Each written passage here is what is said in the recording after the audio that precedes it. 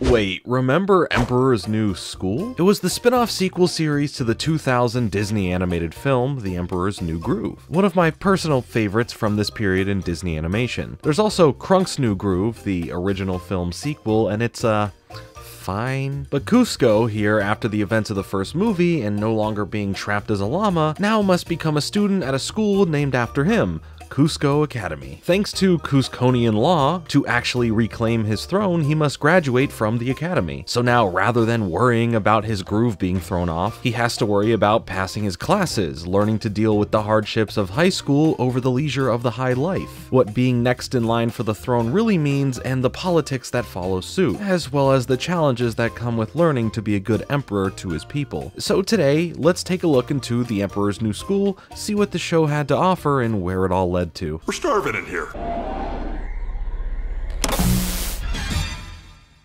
Now a word from our sponsor. Traditional banks are just tiring now. Hidden fees for every little thing, long wait times for customer service, the list goes on. That's where the Albert debit card comes in. It is completely different from any bank account that you've ever used. You get 5 to 20% back on purchases from places like Starbucks, Walmart, McDonald's, and more. Albert also won't charge you any maintenance fees, or hold you under the weight of maintaining a minimum balance. The best and coolest feature though is the Genius features. Stressing over finances is something that so many of us can relate to. Luckily, Albert has a team of financial experts called Geniuses. They will examine your personal situations, help devise a plan, and are always available for you if you have any questions. The list of great things Albert does goes on and on. So click the link in the description box to download the Albert app today. On top of all of this, right now for a limited time when you open up an account and connect a qualifying direct deposit, you'll just get $150. Supporting Albert helps support the channel. Thanks so much to Albert for sponsoring today's video. Bring it on! Premiering on the Disney Channel January 27, 2006, the show revisits the modernized pre-Columbian setting. I mean, aside from having the school itself and the practices that reference modern-day classes and activities, we have stuff like fast food franchises, pop culture touchstones, and sitcom gags set against the backdrop of stone temples, powerful magic, and an ancient empire. The school itself, like I mentioned, was set up for Kuzco to navigate as an average modern high schooler would. Grade levels, sports, cheerleading, extracurricular activities, all the while keeping some semblance of the setting and time the show takes place in, a vaguely 14th or 15th century. Kuzco himself, here now played by JP Manu instead of David Spade, is an interesting case of a character seemingly reverting back to his original self-centered and selfish personality he once had at the start of the movie. Even though that movie spends its time to do great character development on Kuzco, in the show his lack of self-awareness along with his overly spoiled attitude is back and highlighted more, especially by the trouble Kuzco has adjusting to a non-royal life living with Pacha, who in the film was played by John Goodman, but in the show for the first season he is voiced by Fred Tatasciore. But John Goodman does come back for the second season of the show. It kind of plays out as this fish out of water scenario, putting him through a life that he has never known, in a small crowded home and a school life he wasn't prepared for. Pacha does what Pacha does best and tries to truly be that anchor and voice of reason to help Kuzco, along with his wife Chicha, played by Wendy Malick. She really takes on this maternal figure for Kuzco, guiding him to be the better person she believes and knows he is, all the while still having to take care of and worry about her actual kids. Chaka, her daughter, played by Jessie Flower, and her son Tipo, voiced by Shane Baumel, as well as Pacha and Chicha's newborn, Yuppie, in which she was pregnant with during most of the events of the first film. The kids really do treat Kuzco as this older brother figure, both helping him out when needed and of course messing with him. Speaking of messing with Kuzco, a less friendly face or two do return from the movie. First is Yzma, reprised by Eartha Kitt, back as the main antagonist to claim the throne for herself, now posing as Kuzco Academy's principal, this time taking out Kuzco academically, rather than with the poison. The poison for Kuzco. And why yes, Kronk does make his return as her henchman, as well as he is disguised as a student to aid in the needs of Yzma. Of course, he is played by Patrick Warburton once more. Luckily though, helping him now avoid the schemes of the evil Yzma is the new character specifically for the show, his fellow student Melina, voiced voiced by Jessica Daisico. She's a cheerleader, queen bee, president of every club, and the love interest for Kuzco in general for the series. Melina, though, while being a hardworking student and overall good person, doesn't let Kuzco get away with distracting her, and will check him for his less than stellar attitude and selfishness when necessary, helping him learn valuable lessons about respect and responsibility, and helping him to pass his classes. As a fan of the first movie, this show had my attention immediately, and it had a fun enough concept to follow along with, albeit at the expense of the character development we had for Kuzco in the movie. But I can suspend those thoughts if the show would simply just be fun. But how did this show come to be? Aside from Disney wanting spin-off properties of most of their movies as shows, there was a larger risk-taking aspect on this specific property. Alrighty, on with the truth. The Emperor's New School is next on Disney Channel. Emperor's New School continues.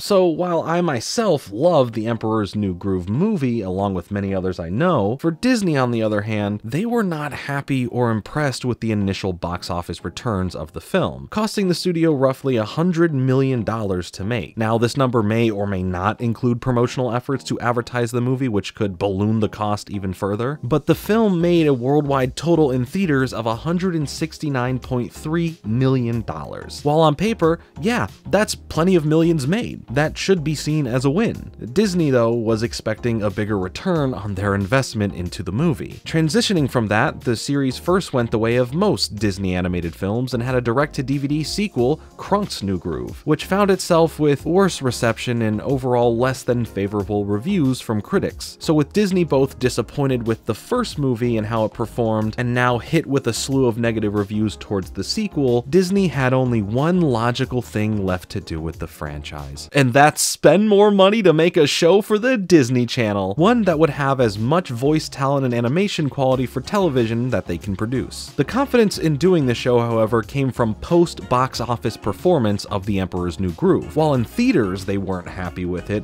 the physical release of the film and audience viewing numbers on TV when they would play the movie were showing a massive turnaround in interest for this franchise. This sparked faith in Mark Dindal, the co-creator of the film, and Chris Williams, the story writer of the film, to spread their work onto spin-offs of the property, which is why we got the direct-to-home video Krunk's New Groove and, of course, The Emperor's New School. To make the show a reality, though, Bob's Ganaway was hired to produce the series, which for Disney was a logical choice based on his previous work being involved in other movie spin-off TV series, like Timon and Pumbaa, a spin-off show based on those characters from The Lion King, it's a show I will be covering really soon, as well as working on Lilo and Stitch the series, which gave Bob's the unofficial title of the go-to guy for these expansions of Disney movies turned into series. Being good friends and having worked together previously on the 1997 movie Cats Don't Dance, Mark was more than happy to work directly with Bob's again to make this show. Also adding on Howie Parkins, who previously directed shows for Disney like Lloyd in Space and Dave the Barbarian, as well as David Knott, who would go on to direct Making Fiends, but mainly worked on storyboarding for other legacy Disney shows previously like Kim Possible and The Buzz on Maggie, both of them handling the majority of the directing. Kevin Campbell, writer of Lilo and Stitch the series, Ed Sharlick, writer of What's New Scooby-Doo, along with Mark, ended up being the core of the show's writing team. Now with this production staff assembled, it was time to really flesh out the base concept of what this spin-off show would be. After a while of discussions, Kevin, Ed, and Mark settled on a traditional high school setting, well, as traditional as you could get, for the series to take place in, feeling that it would allow the creative team the best opportunity to explore Kuzco's immaturity and shallowness through episodes centered around his growth as a character overall,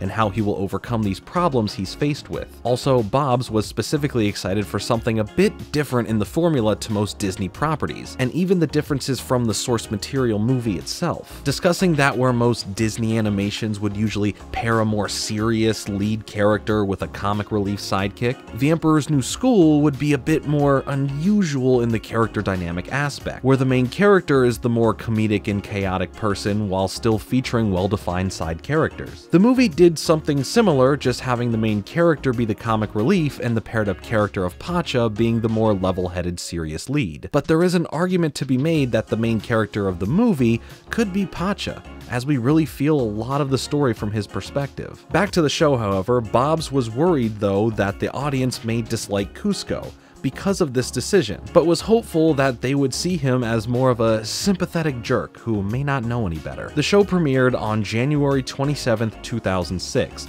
not just on the Disney Channel, but on all of the platforms Disney was pushing, like Toon Disney, ABC, and Disney Channel On Demand. It was quite the rollout to make sure that this show was out there and it was seen by as many eyes as possible. But what was the perception of the show? Would it fall the same fate as the movie did in theaters, or would the love that the movie received on home video and TV push the show further than expected? We've got 15 minutes, come on! We'll be right back to the Emperor's New School on ABC Kids.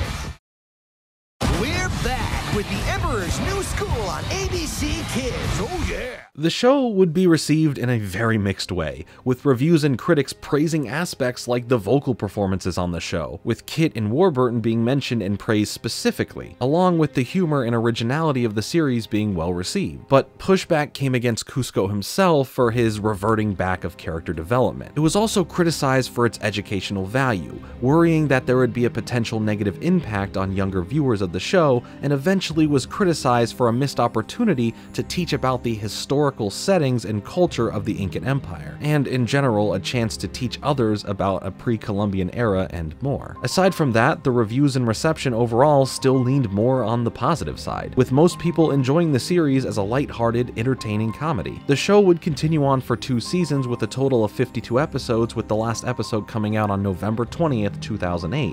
Before it was ultimately canceled. Luckily, the final episode does serve as a series finale, and it wasn't canceled for ratings or reviews, as a 3rd season was talked about in a pre-production phase of planning, but sadly it was actually scrapped for the passing of Eartha Kitt. For Eartha's role as Yzma, she received numerous awards and award nominations for her vocal performance. Her role was deemed irreplaceable.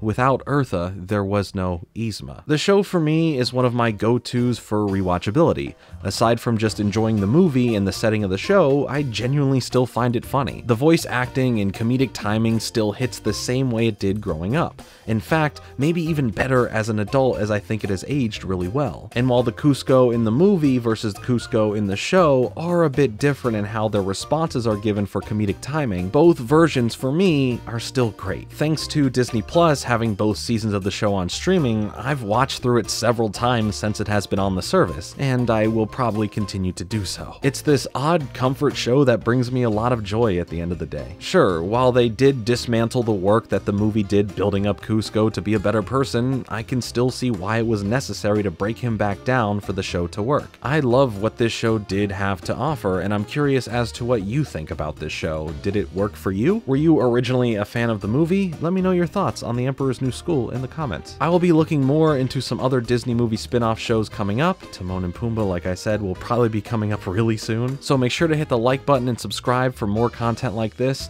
Thanks so much for watching. Follow me on Twitter, and I'll be back soon with another video, but until then, later.